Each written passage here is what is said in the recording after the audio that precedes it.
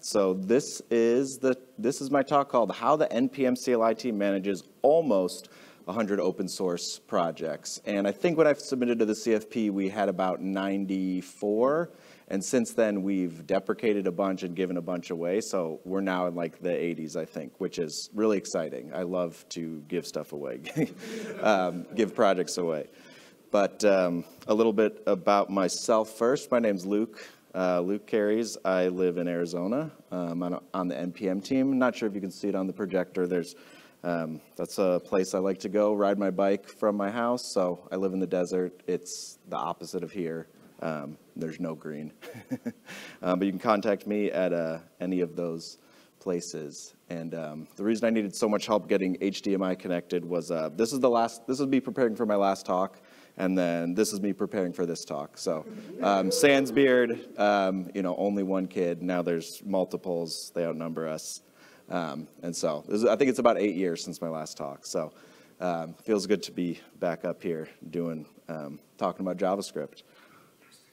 What? You did talk yesterday. I did not talk yesterday about sports betting. I did not.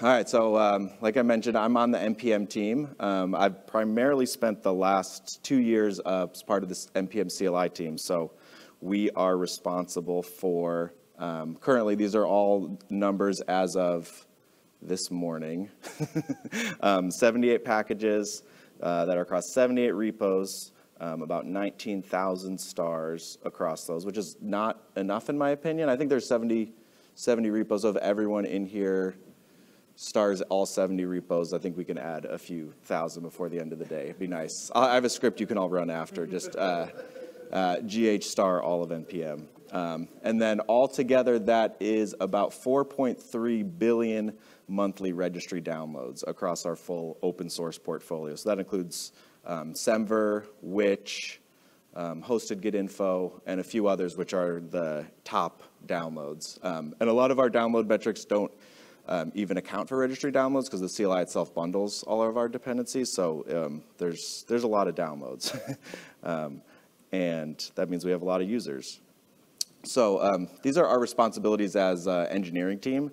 There's currently between 2 and 4 ICs working on the npm CLI at any given time over the last 2 years. So between 2 and 4 ICs, we have weekly and bi-weekly npm CLI releases. We're currently in a bi-weekly cadence due to me, being here for a few weeks and a few other staffing changes. All the npm CLI dependencies and all the releases for those happen on an ad hoc basis as needed, but I actually forgot to run the numbers for those. But across all 78 packages, we definitely average at least a few releases a week as part of the CLI releases. And so over the last year, I can't do the math, but it's a lot. Lot of CI running because of us. And we also are first level support, so we do issue triage and pull request review for community pull requests across all of our repos, as well as community engagement with like the RFC call that we have and open office hours. Those are currently on hold as well due to some staffing changes, but we're switching between office hours and the RFC call. So the RFC call is more structured where we discuss specific RFCs pertaining to NPM, and then open office hours is like kind of come and ask us questions, which some of you in the crowd I have recognized take full advantage of. And then we also we have bug bounties that we don't triage ourselves. That's part of the GitHub security team does that, but they get escalated to us and those become priority. We fix those as well. And then we also ensure this all is supported across, works across all supported versions of Node. So we run integration tests across all supported versions of Node, nightly Node, as well as top packages in the NPM ecosystem. So we run tests like for, what are some that recently bubbled up with actual bugs? Create Rewired, I forget what the actual name of the package is, but the Create React app has a plugin called Rewired, which like rewires your Create React app config. And we found a bug in NPM when we were publishing version 9 RCs. So we run tests against a bunch of top packages And then we also do backports, which is something new we just started. We figured we did not have enough to do. So now we wanted to develop a system so that we could backport any and all of our features to old release lines. Most recently, I think we backported a security dependency fix to npm 8. And it's possible there could be more backports, to npm 6 as well. I know there's a few people here as well, which would have been asking for those. But we at least have a system now to do backports. It used to be very difficult, if not impossible. So then our other, those all fit under the umbrella of open source. The MPL, I see our main responsibility as open source. Like, what does that even mean? It's a big umbrella, but hopefully I plan to go through like how our approach to open source and what we consider kind of our responsibility within open source, as well as the node ecosystem in general. So the first thing I want to say is that everything we do is open. This is the new GitHub code search. I'm not sure if you can see the query, probably not, but searching for in the GitHub org, or in the npm org is private. And this is me logged in, obviously authenticated to see private repos, and nothing comes up for the npm CLI topic. So we have a big GitHub org that is the registry and the CLI combined, and we put a topic on all of our repos, and all of those are currently open source. We have one repo in a different org which we use to triage private security vulnerabilities, and that is our currently our only private repo. So that includes our status board is public, our future roadmap is public, all of that is open source. And everything is open. You can sing that to the Lego theme song that my kids sing all the time. I couldn't write that without singing it in my head. Everything is open. So the other thing we want to do is open source that scales. I already mentioned the 4.3 billion download a month mark, but that's not really the kind of scale I'm talking about. Like, that kind of scale is separate from open source. Like our approach we want our approach to open source to scale. Like, we don't, we also want our, the end product, the code to scale as well. And, the registry to scale and all of that to scale. But we also want our, what we can do to support open source to scale. So when I joined the team about 2 years ago, we had a lot of issues around that. We had like a bunch of repos that like were maybe deprecated, maybe archived, maybe attached to packages that were deprecated, but the repo wasn't archived, stuff like that. A lot of mismatched expectations as far as like what was supported within our open source portfolio. And so we also want to really quickly be able to open source new things that we find helpful and valuable, and be able to do stuff like that. Publish new packages. We see ourselves as solving a lot of novel problems in the JavaScript ecosystem. So if we have a solution, we want to make sure we can open source it, but not just throw it over the wall style open source. We want to make sure people can use it, we can support it, they can ask questions, we can take we can collaborate on it. Like, when we open source something, we absolutely always want to be able to collaborate on it within the ecosystem, because our style of open source is like, we're not going to do everything perfectly, but we want to basically not have years-long pull requests that are open. We recently went through Semver, INI, and I believe one other one, and got them down to just a core set of pull requests that are still open, meaning like those open pull requests are things we are considering. Everything else has been closed or merged after like years-long period of time that they were open. And so, like I said, everything is open source. This is our status board, which is also open source. You can see the link in the corner to see the status board. That also has, on the status board, there's a link to the GitHub repo for it. But you shouldn't be able to read all this, but it's essentially just to show that everything that is open source, we want to be able to measure and look at and support. So if something is not on this list, it means we're not necessarily tracking it. If you do find something that's not on this list that you use that is published by us or in our GitHub org, let me know, open an issue on it, tag me in it, and I add the npm CLI topic to the repo, and then that adds it to the status board. It runs once a day, pulls in all sorts of data so that we can see how green we are. I think currently, yes, some people here helped build it and helped have ideas for what we could use it for, because it used to be a lot more red than this. Actually, this amount of green is like shockingly good. And this was also taken this morning. Did a bunch of extra screenshots this morning just to make sure all my data was up to date. So the other thing we want to do is, as I mentioned, share this open source. So open source is, by definition open. We can share it with people, but I really mean like collaborate and share it with people. So like when we open source a solution, we want other people to use it. So the newest member of the npm CLI family is npm agent. I believe we did 1.0.0 in December, and then 1.1 is open right now with a bunch of new features. And this is a new HTTP agent that will be in the CLI that will allow for like much more configurable timeouts and stuff like that that the npm CLI currently doesn't allow for. There's only one very not granular way to configure timeouts in the CLI currently. So this will help that, but this can also be used by anyone that needs an HTTP agent with configurable timeouts and stuff like that. So we are not just open sourcing stuff just for ourselves. We are the primary user of all of our stuff, but if we use it, we want to make sure that other people can use it, because that means it's easier for us to use it as well. Across that many repos that we have, like there's still ones I think that I've probably not committed to yet in 2 years. And that just means, that just goes to show how much stuff we do support.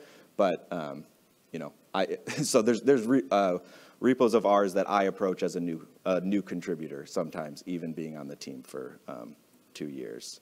So as I mentioned, we want to be able to support all this open source. So it's a big area of responsibility that we have. And as I mentioned, there's a lot of things that can happen when you have a portfolio that big.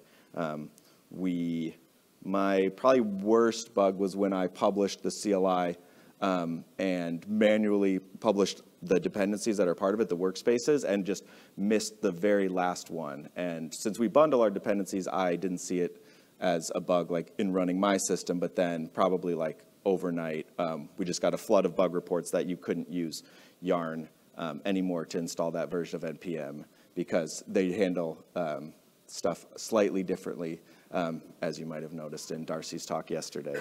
And so that was a fun one to figure out why it was breaking in one system and not another.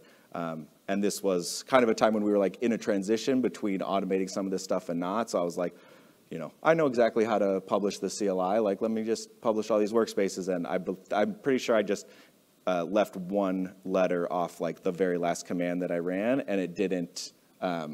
I didn't look at all the generated output at the end. Just saw that most of them, saw that there was green and that the CLI was working, and all of our tests passed. But that was an interesting one. And that approach to open source, I think, doesn't scale, and we can't support that if like we're not running all of our code across a bunch of different systems. And so I consider that like open. If stuff like that is happening, we don't feel confident in supporting that much open source. Or we want to deprecate it. We want to support it or we want to deprecate it. As I mentioned, I think in the last like 6 months, we've gone down a bunch of repos. Isaac, the original creator of NPM, took a bunch back. Stuff that was like node tar. Darcy, what was the other one? Yeah. Did you talk to legal? What? Yeah. Yeah, it all got passed by legal. So this was a case where, if you're not familiar with the details of the npm CLI, that's okay. It's not super important, but it makes heavy use of tarballs and tarring and untarring stuff and streaming tar and stuff like that. And we are not Isaac, the original maintainer, he's the expert in tar. And so we make heavy use of it, but we weren't supporting it to the level that we wanted to. Like, people were coming to us with bug reports, and I remember looking at the repo and saying, like, someone had a one-line fix to make it work in like Node 18 when Node 18 was just released. And our whole test suite passed, but I wasn't 100% confident that one line of code, it was just making something wait slightly longer in an async setting. And so I wasn't as a not the subject matter expert in tar, I wasn't super confident in merging that. So that that PR sat open for a long time, and that's not the level of open source support we want. We want people to be able to, have confidence in giving us pull requests that we are going to merge them or close them with good reason, not just let them sit open and say, like, I don't feel confident merging this. So we want to give stuff away. We want to make that status board smaller, eventually fit on one slide, hopefully. I could not get it to fit on one slide, even like shrinking everything as much as possible as I could in my browser. So this happened again recently with our CI detect module. That package, I'm not sure if anyone's familiar with that, but it essentially just looks at a bunch of environment variables and tells you whether or not you're in a CI environment. And so someone opened this and said, hey, can you document like what the maintenance status of this is? And we had actually switched in the CLI to a different, better, in my opinion, and all of our opinions, package to do CI detection, developed by, it's in the Watson GitHub org. So I'm not sure exactly what company is responsible for it or what maintainers are responsible for it, but it was just a lot better to us and was keeping track of, by definition, I think CI detection is like something that's constantly moving and constantly changing. You have to stay up on pull requests if you want to be, have the best possible package there. And so ours had a bunch of open pull requests.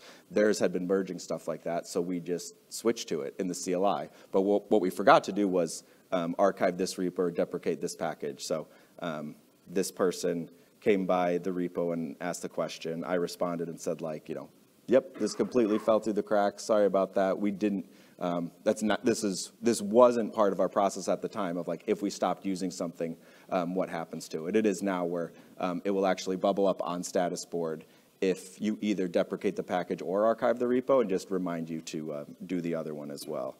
But it's not a I consider it like really lucky when people come by and ask us questions like this, because the alternative, for every one person that asks this question, there's, I don't know, 100, 1,000 that are looking at the repo and just saying like, this is really frustrating. I can't tell if this is used or not, if this is maintained. I don't want to use this. How can I figure this out? So we want that to be like a binary question of looking at our open source portfolio. Is like, is it maintained? Yes. If it's not, you get the big archived GitHub bar at the top of the repo, and if you go to the npm package, you get the big deprecated up at the top with hopefully a good error message for what to do. In this case, it tells you to go install the version of CI detect, I believe. No, ours was called CI detect. The new one is called CI info. It just tells you to go install CI info instead. So I see that as a really positive outcome for how we support open source, either giving stuff away or deprecating it.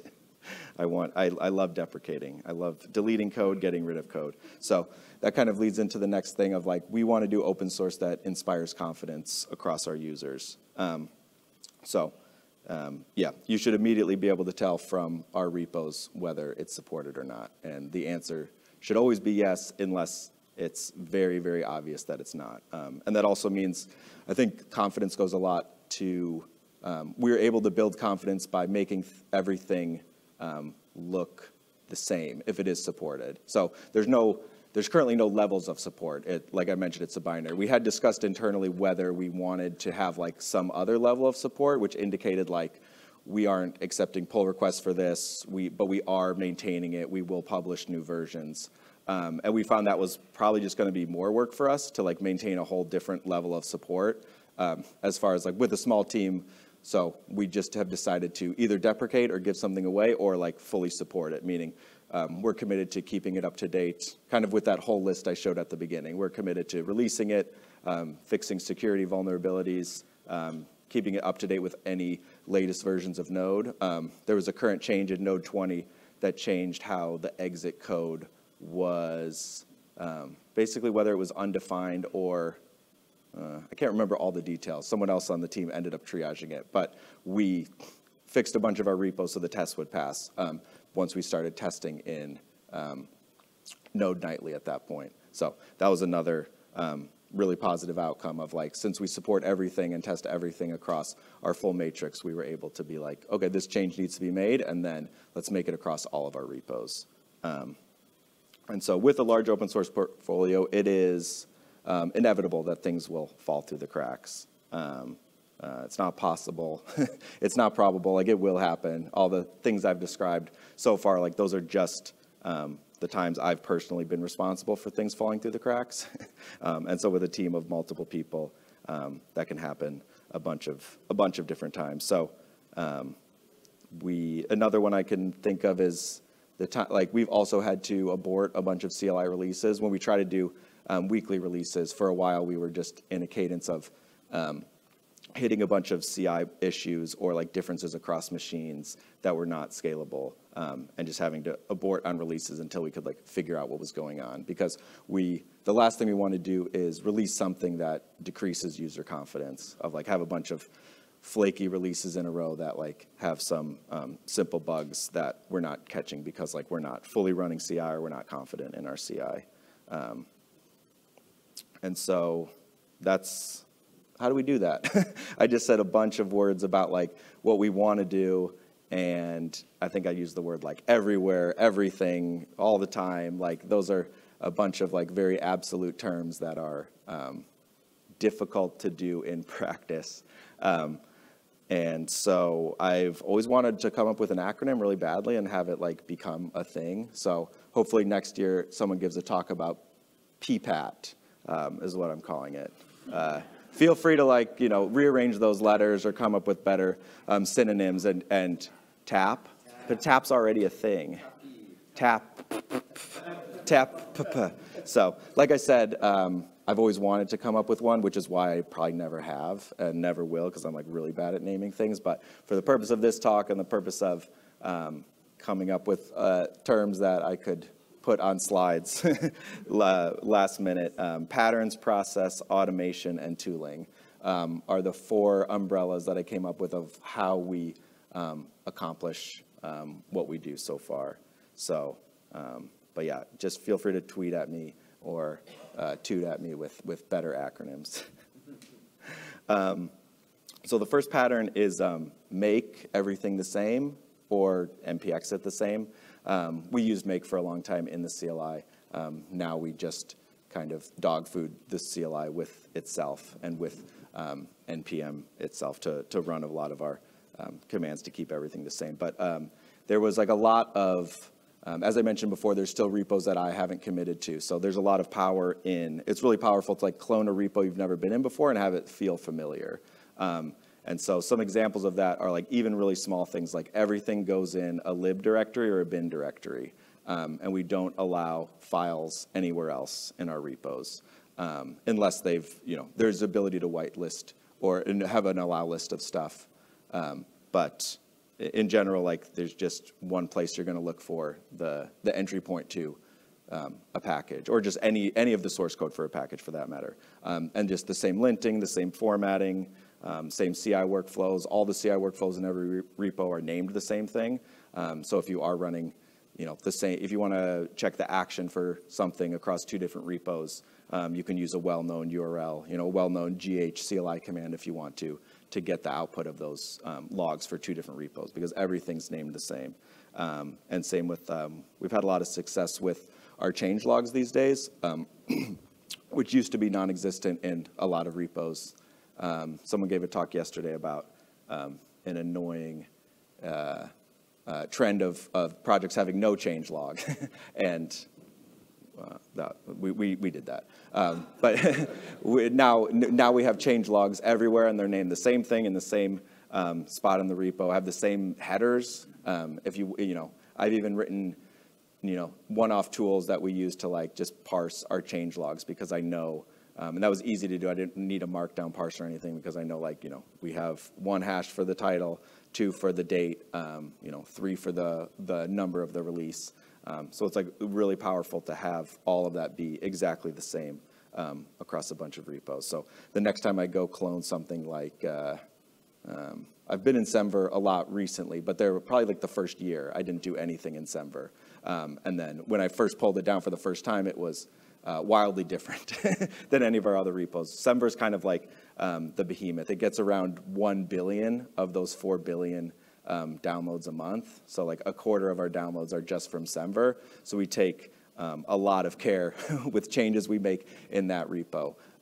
Jordan has dissuaded me from some changes I wanted to make because I didn't realize like that they were breaking changes. And when something is used, downloaded a billion times a month, like everything is a breaking change by the strictest definition we found. And again, we've been lucky enough that users told us that when I accidentally dropped node an odd number, maybe like node 13 support accidentally out of the engines field, and like the next day there were issues open saying this started throwing in CI because it doesn't support node 13 anymore. And I was like, that's an odd version, well past end of life anyways, but like, we did a patch that day to, fix it so those users wouldn't have failing CI anymore. So, but that was just another example of when things were different, it made it much more difficult to make those changes.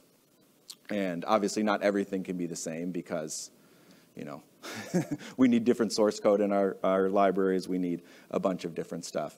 And so when we do have differences, we try to reduce them or abstract them to the smallest possible surface area. So we have configs in a bunch of our packages and repos that will do things like switch it between CJS and ESM. So we, we still publish CommonJS for everything, but we have a few like internal tools or like leaf packages that are just, that we can use ESM with because, I think there were some dependencies I wanted to pull in.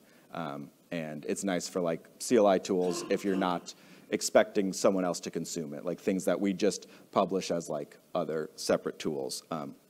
And so we have a config in our packages that can just switch between those two modes and make sure that like your linting files get named correctly, that we lint, that your file extensions are correct, like that we use MJS for ESM and stuff like that. Things that are going to be different across projects, but you don't have to remember, you only have to remember to change that in one place in this project. And if you forget to, like you're just going to, all linting and all tests are going to blow up until you just switch that. So it's very discoverable. That you need to change that config. You won't be able to get very far without it. And we currently have an internal plan to adopt formatting across all our repos. One thing that we found difficult is in reviewing community pull requests, there's like a lot of back and forth about formatting. And so we don't want anyone to have to worry about that, especially when contributing. We've also found a big trend of like people that just use the GitHub UI, like the dot, you press dot on a repo, you get to the .dev, and they'll commit like typo fixes in our docs or just like typo fixes in comments.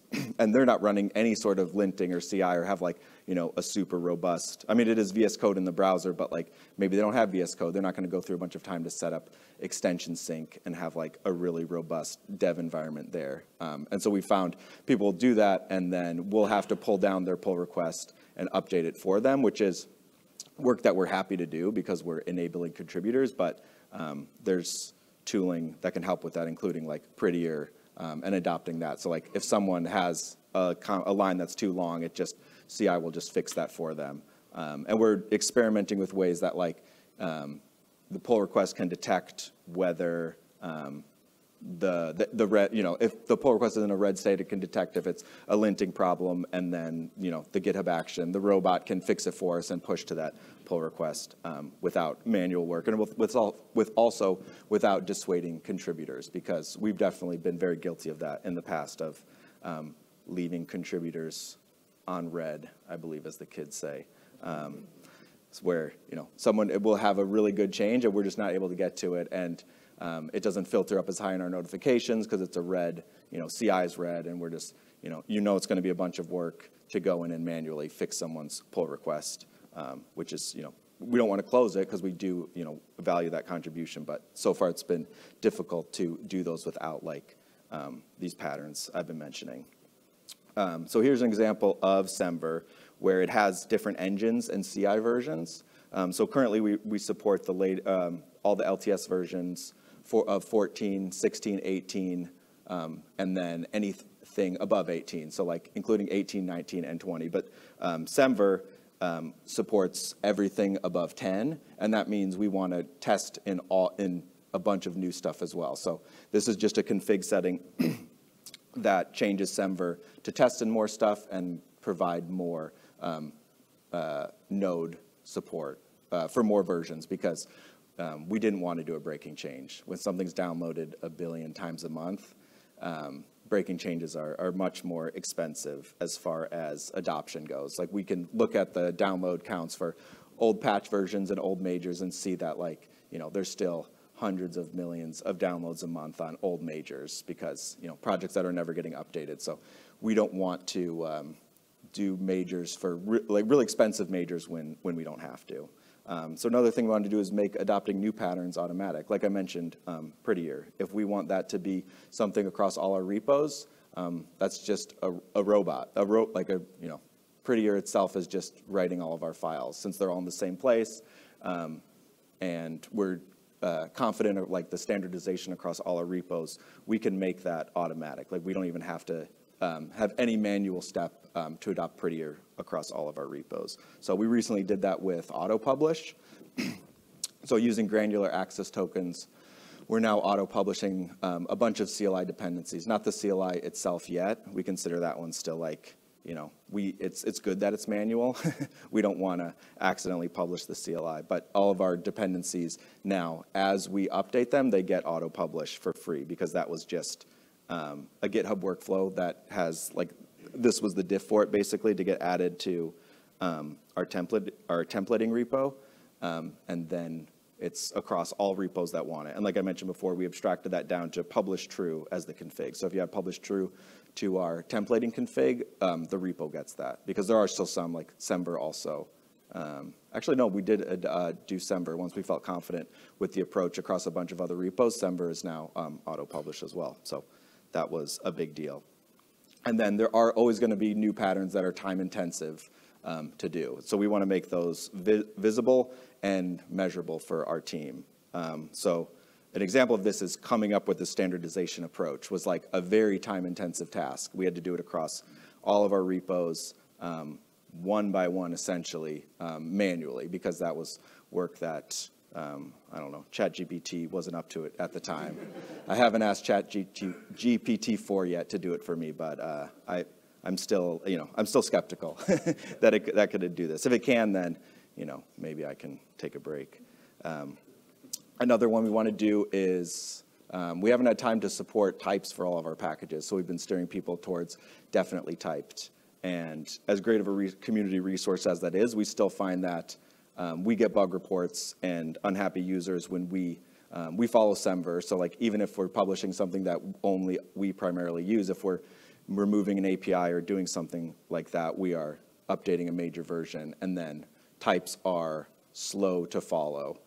So then if a user happens to be using that in a project, they will get the wrong types and have a poor experience because, I use VS Code daily, especially within VS Code because it's just giving me IntelliSense based on those types. So we want to start publishing our own types, but those are, again, like a lot of manual work that needs to be validated first. So our approach to that is kind of to add it to our status board as a new column. And so this is a pull request from last year where I removed the templating column from our status board because we actually finally templated everything, which meant we were confident in the node version it was at and a few other things. So I got to remove all those columns from our status board because we no longer needed to track those things. So kind of like as our status board gets more green, we're able to drop columns and then add new red columns to force us to do more work. But it's good work, and it's easy to make sure that we're doing it the right way because we'll validate the approach in one project and then make sure it scales, and then we'll be able to track it here. So it was a really nice approach, and it's a nice carrot at the end of the stick for like going to this and seeing like one by one you're making stuff green. For a while, I would go to it every morning because it's a CI job that runs overnight. So like I'd go to it in the morning, make sure there wasn't any new. We also run a bunch of CI overnight to like check for new security vulnerabilities, or even that like our tests aren't breaking due to transitive deps. See Darcy's talk for what a transitive dep is. But to check to check all those CI runs, but then also see like, teammates were going and doing repos one by one, so we'd get to see, you can sort the status board by color, so you can say like, show me, sort by red at the top and just see that number go down was like a really good feeling. And then dropping those columns was the best feeling because it's like, this is not something we need to track anymore. We did it, let's, track something else. And also we want to make our process rotatable. So we have everyone go see everyone takes turns doing all these processes. So you'll never be like blindsided by a brand new process that you've never seen before. It's all incremental and you're free to like update the process while you're responsible for it. And so, it's kind of like a fun surprise, but it's all documented. So the next time, for a while, like our release process was being overhauled, like pretty much every person that worked on it. So you'd get a new documentation for what to do every time you ran the release, but it was all clear because we standardized it. So we also want to make all these process changes transparent. So we use the GitHub Wiki to kind of store playbooks for this stuff. And the one thing I want to highlight here is our release process has 222 revisions. And so we keep them in we like the GitHub Wiki for this because like we don't want to force us to review these pull requests. They're just things that are someone can do, but it's nice to have this audit log for it essentially. And we also want these processes to be discoverable. So as I mentioned, this is our current release process, and it opens a pull request for you and gives you checkboxes and each command that you should copy and paste to your terminal and run. And this, and it replaces anything that's release specific, and so you really just copy and paste. And as for the question is like, why can't a machine do this? And like for the ones we auto-publish, a machine now can do it. But we consider the CLI too big of a target where like we don't want to mess up or like have a process bug that we haven't thought about before, like run amok and have, our release process become sentient or something, and the CLI releases itself a billion times and eats all of our CI. I don't know. It's been a while since I saw Terminator. So the next is automation. We want to have automation that we can kind of tweak and configure over time. So this is the current list of all of our config automations. And hopefully this is, these tools are not prescriptive. Kind of everything in the first half of the talk, like those are my general thoughts about open source and like kind of the themes of this. And all this is, it's open source. I don't know if I mentioned that yet. You can go look at this, decide to adopt this for your team or not. It's currently very like fork-friendly open source, which means like you could fork it and use it, and we can collaborate on it if you want. Like there's a thing in the bottom of the repo for our tooling that says like, this works for us. If it works for you, if it doesn't work for you, let us know. And I believe I'm pretty much at time. But we have one more tool I wanted to show off is our templating tool. And so this is kind of like the path to profit with our templating tool, which just means that it updates itself. So we use template OSS to tell Dependabot to watch for updates to template OSS so Dependabot can apply template OSS updates everywhere. I tried to make a graph for that, and I just, yeah. Yeah, no, it's a snake eating its tail, but in a good way. So this screenshot is our post-Dependabot workflow that template OSS writes to repos, and then Dependabot runs, and then the very last line of it, you can see it runs template OSS apply. So we're in a constant state of getting all of our own updates. So here's one just for a single repo that updated it from 14 to 15, and then here's the rest that need to be merged. So like this is how many pull requests it opened. Again, hopefully one day I can fit this on one slide. Like it keeps going down, but I couldn't. And so the last thing I wanted to mention is just a quick plug for making your own tools and having a common set of tools. So we currently have, you need Node and the GHCLI, and that's it to run stuff. No one installs them like this, but this was like the easiest copy and paste way to install them without being, as prescriptive, as non-prescriptive as possible. So you're free to have your own opinions on how to install these things, but as long as you have them, you can run our tools. And so we also have staff tools, again, open source. fork friendly. Feel free to go through the repo, see anything you find interesting. Wes, in case there's like people that want to do polyrepo plus monorepo configuration solutions, this would be the place to look. And so this is just a bunch of screenshots of everything you can do with our staff tools that we wrote just as needed. So this was just kind of ad hoc, as needed stuff. And these are all the places you can contact me. If you have a Blue Sky invite, let me know. Thank you so much. No time for questions, but feel free to grab me in the hall about anything. You were asking about that. Oh, yeah. Darcy we had 2,203 releases, over 130 maintained project and dependencies for an average of 12.5 releases a week. So this was at December. I believe that was for all of 2022. We averaged 12 and a half releases a week for a year. Yeah, we ship. So let's collaborate on all this open source. As I said, it's all supported. If it looks unsupported, yell at me, like tag me by name in repos, please. And let's collaborate in open source. And we also have, we need more people to help us do this now. So if this sounds interesting to you, that URL will have some open job postings next week, or feel free to come at me as well. Come at me, bro.